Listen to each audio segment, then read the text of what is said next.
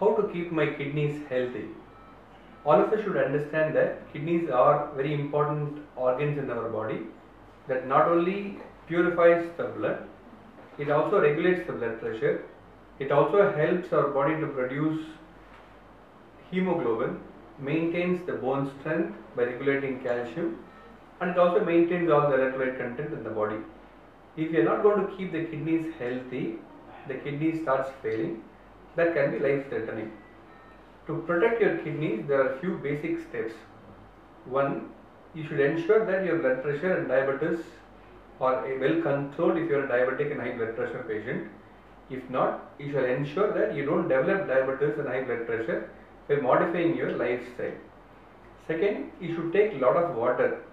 Intake of water definitely protects your body. It is advisable that all of us shall take at least 1.5 to 2 liters of water, provided we do not have an underlying heart problem. Third and most important thing is, we shall not take an over-the-counter medications. It has become a routine practice for all of us not to visit a doctor, but to visit a pharmacy and then take medications without the doctor's advice. Majority of the kidney failures are due to these over-the-counter prescriptions, especially a painkiller intake. Reduce your weight.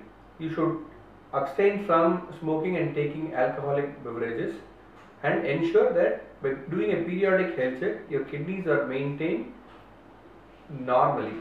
The routine kidney tests include a urine analysis, a blood test for blood urea and creatinine content, and an ultrasound scan of your abdomen.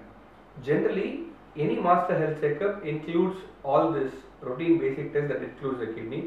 So if you are over the age of 30, we suggest that you undergo a regular health check and ensure that your kidneys are well maintained. If you have a blood pressure or a diabetes, or if your urine test shows leakage of protein, if the scan is abnormal, or if the blood urea and creatinine contents are high, you shall definitely see a kidney specialist.